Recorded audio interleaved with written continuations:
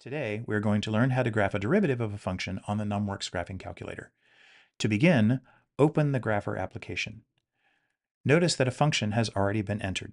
To create the graph of the derivative, we need to access the Options menu of this function. In the Expressions tab, the options can be located by selecting the three dots. In the options, navigate to the Derivatives section and press OK. Here you have many derivative options. To graph the first derivative, press OK on Plot of First Derivative. Notice that the value of first derivative is automatically activated.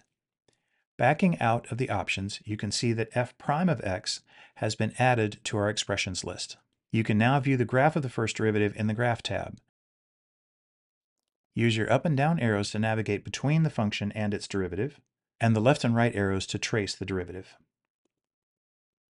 For more tutorials, visit numworks.com.